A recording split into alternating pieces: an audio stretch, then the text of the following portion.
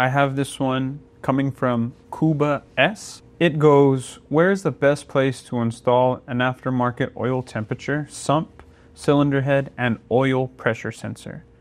And then he has a second question. What do you think about the low temperature thermostat in these engines? Okay. So it's really three questions. Oil temp sensor, oil pressure sensor, and then the low temp thermostat. And all three are good questions. So the factory oil temp sensor is actually built into the oil level sensor. The sump really is the right place to measure oil temp. That's after it's been returned from the engine and hasn't gone back through the oil cooler yet. And so that's kind of the right place to measure it. The oil temperature measured by the engine is actually available on the CAN bus of most of the 996 and all the 997 models. And so that's one way to get that data without a external sensor. And we've looked at that data quite a bit in comparison to an aftermarket sensor, and we found it to be really good. The oil pressure sensor, on the other hand, the best place to put that's going to be at the top of the heads. We've done a lot of data logging with oil pressure sensors at the filter, and the advantage of that is it's immediately after the oil pump. So when we were doing testing of various sumps, various oils, various oil levels, that kind of eliminated a lot of the other factors that happen after that and just let us see where was the engine sucking air and losing pressure coming directly after the pump. And so that's why we measured it there for a lot of our testing. But the end result's what I really want to see when I'm looking at oil pressure data for an engine after it's been through, the heads and essentially the crankshaft and bearings. And so there are two ports, one on each bank, on top of the valve covers. Now then, the OEM oil pressure sensor is on there. For the Caymans, it's actually an oil pressure switch for the Cayman and Boxsters. The 911s have an oil pressure sensor, and that can be read either on some of the dashes, have an oil pressure gauge on it. It can actually, the Cayman can be replaced with that 997, 996 oil pressure sensor, and that can be routed into the ECU, a little more complicated, or that can be replaced either on that bank or have another oil pressure sensor added on the other bank in order to get oil pressure data at the top of the heads. And so that's really the right place to do it. The ECU does not use oil pressure for any of its calculations or any of its maps, so it is okay to replace that OEM sensor with an aftermarket sensor if you're wanting to get that data elsewise. Otherwise, if you have a low profile sensor, especially on the Caymans, there's limited room on the other side, but you can add a aftermarket sensor.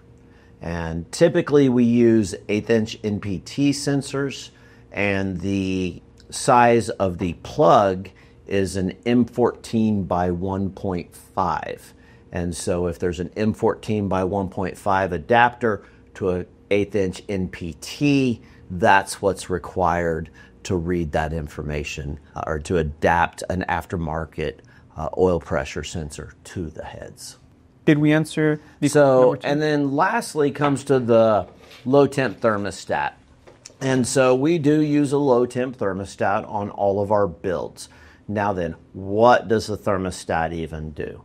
Well, maybe we should get a block and kind of see how that works. Let's do that.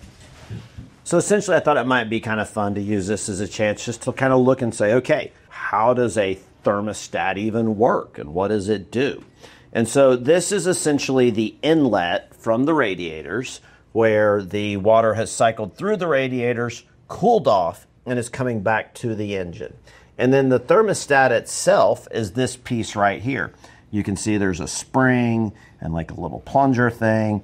And so this sets down against there and blocks or prevents the water from coming back from the radiators. Whether we've got water coming back from the radiators or not, the water pump, which goes here, still needs to be able to pump water through the engine. And so there's actually a bypass that comes through here that is just circling the same water through the engine allowing it to gain temperature as it goes. So if you look, this right here is actually filled with wax. And so as the water temperature heats up, that wax begins to melt and allows this valve to open and the water to flow through from the radiators. So essentially the only difference between a low temp and a regular temp thermostat is how early this opens up and allows the cooler water from the radiators to start circulating through the engine, as opposed to just recirculating the water from the engine itself. Let's talk about what advantage is there for that to happen earlier. So essentially how Porsche designed these engines is with an 83 degrees Celsius thermostat. And so what that means is the thermostat's going to open at somewhere around 181 degrees Fahrenheit. It'll start opening and be completely open by about 185 degrees Fahrenheit. And so at that point, probably going to have a circulating typical running temp, with normal factors, if you will, of somewhere around 194 to 203 degrees Fahrenheit. If we're just talking about, no extra heat going through the engine or, stop and go traffic, pushing the engine hard. We're talking about just putting around normal engine type running. Now then, a low temp thermostat's going to open up around 160 degrees, say. It'll be fully open around 167 degrees. So, we're talking about maybe about a 20 degree difference of when it opens. Now then, opening sooner in the process, is 160 even fully warmed up for the engine? And we've talked before, we want that engine starting to get some good heat in it before we push the engine too hard, start adding a lot of load, because we want all the temps to come up evenly in the engine. So I don't really see a big advantage there to going with a low temp versus the normal one. For normal day-to-day driving, where the advantage would be is, typically our running temps are going to be somewhere around 180 to 190 with a low temp thermostat versus around 195 to 200, 205. So probably maybe a little bit of an advantage there. But once we start pushing the engine and really adding load and kind of driven it the way it's meant to be driven, we're going to see temps exceed that anyway.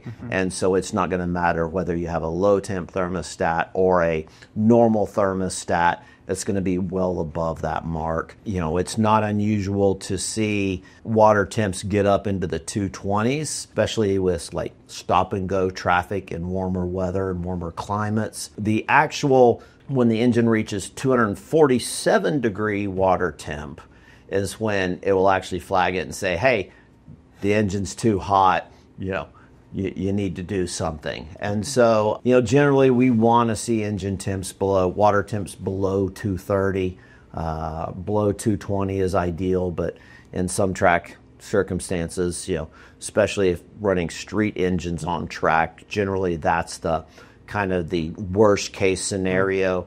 On a dedicated track car or race car, we can pull those front condensers off, we can pull the front fans off, we can even remove the wheel well liners, and that allows the radiators to really maximize airflow and drop those those coolant temps the most. But when when we leave all that on, all those comforts and the air conditioning and whatnot, and then we take that car on track, it's tough to keep the temps below kind of that 225 mark. Now then, some people might think, well, wait a second. At what temperature does water boil? And does that play a factor in here, right? Well, water boils at 212 degrees Fahrenheit at sea level. Now then, two factors come into play in an engine and why that doesn't apply. One is the more pressure we put on the system, the higher the temperature can go before it boils. And so that's why typically radiator caps are going to add anywhere, from a half bar to a bar of pressure on the system and raise that boiling point. And then the other thing is we typically, on track, we typically run, a straight water mix or a water/water wetter mix. But the 50-50 coolant that's used in most cases, again, that's going to raise that boiling temp. So, if I've got the boiling point of, say if I'm running 50-50 coolant and I've got an extra bar over atmosphere, an extra 14 psi of pressure in the system, that takes my boiling point from 212 up to 207 degrees Fahrenheit. So that's why it's not really kind of at play when we're talking about car engines. So I guess the bottom line is, yeah, the low temp thermostats are nice. We use them on all of our builds, but it's really kind of, negligible advantages in my opinion.